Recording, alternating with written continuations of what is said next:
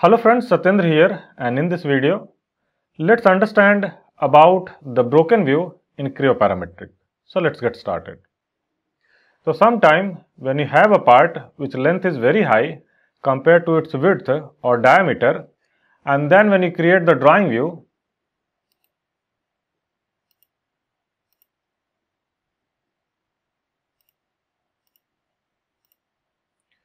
you get this kind of result. So here I have a shaft which length is very high compared to its diameter. So in such cases, to fit this drawing view to this drawing sheet, you need to change the sheet scale, just like this.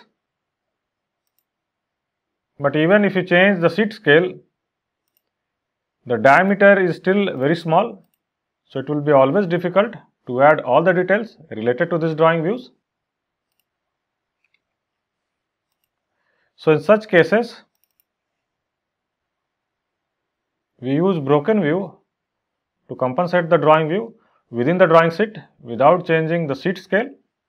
So the broken view break the drawing view in between and remove unnecessary portion to fit the drawing view within the sheet. But even though it breaks the drawing view in between, it will give the correct dimension. So let's create the broken view and understand the process. And for this, I'll go for the new sheet, sheet 2. Here I will just add a general view somewhere here. I'll go for the front view. Now to create the broken view, I'll just double click this drawing view. I'll go for visual area, and from here I will access the broken view. Once you go for broken view, click on plus and then you select the first breakpoint, just like this. Move it down, click it one more time. So this is the first break line.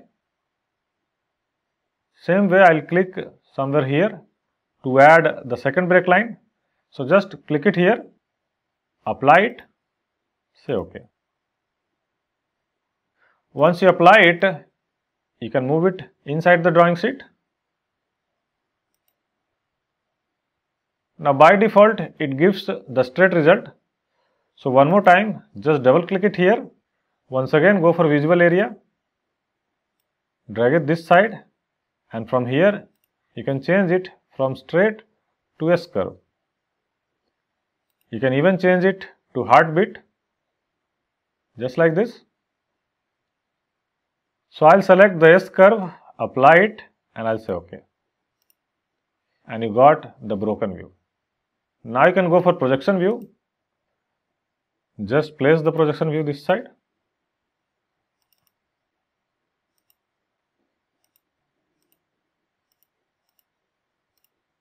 Now you can add the dimension calling from the part, or you can directly create it here. So from here till here, it is 2000. So you are getting the correct value. Again, from here till here, this is 1800. So you can add all the details just like this. Now once you create the broken view, you can still move it close to other piece. So the dimension will not change, it will remain as it is. You can still move these views from this location to other locations. So this was the broken view in creo parametric, and I hope this video will be helpful.